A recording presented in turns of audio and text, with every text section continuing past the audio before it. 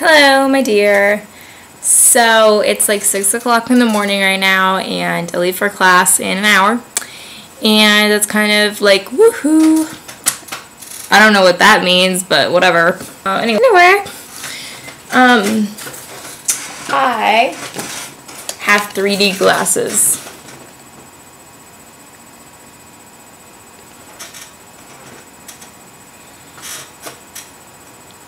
They're basically like non-functional sunglasses. I don't like how dark the lenses are.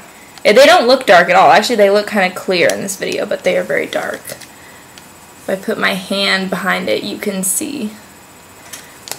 Anyway, and apparently you're supposed to give them back to the movie theater, but I didn't realize that. So I kept mine from Up. This was from when I saw Up. So I did see Avatar in 3D and about new nail polish. I'm making a video because I haven't made you a video in a while, and I figure, I have time. So I bought, I was at the drugstore. Is it Fred Meyer? I don't know if you have Fred Meyer's in Ohio. I guess you probably would, but whatever. So I was at there looking for something completely unrelated, and they were selling OPI nail polish now, which is like, whoa. So I got two colors. And they're really, really pretty. And this one is hard to see because of the lighting. It's called Big Apple Red. I want you to be... Okay, well, actually, it's on my nails right now. Oh, damn it. I can't do this. And so is the black spot. It's on... Oh, the color's so bad. Anyway, it's a really, really pretty shiny red, which I really like. And then I got this pink color, which... is showing up pretty good. That's pretty close to what it actually looks like. It's a nice pink. I really like this stuff. Except it costs $10 each. So that's why I only got two. I was gonna get three, but my mom was with me, so she's like, don't spend all the money. I was like, okay. So what's new with you? You haven't been posting on LJ. You haven't been posting like stuff about yourself. I want to know what's up with you. What's up with you? Lost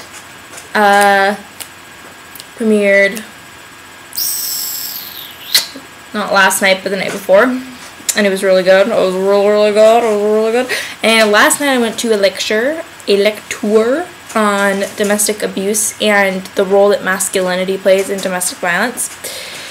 And it was really funny because apparently at UVO, because it was a UVO lecture, like, the fraternities have to go to, like, certain lectures, like, they have to, and this is one of them, so the entire room was packed full of frat boys, and I was just like, really, like, they did not care. They were being really disruptive and, like, rude during the lecture, so it was like, that's really uncool. Like, maybe you should pay attention, because you probably need to learn this stuff. But it was really interesting lecture, and wow, where did this come from? What the hell? That's creepy. A brand new pencil just magically appeared on my computer. Interesting. And I'm reading this book right now. I don't know if I showed you this book before. It's Kropotkin. He is a Russian prince and anarchist thinker.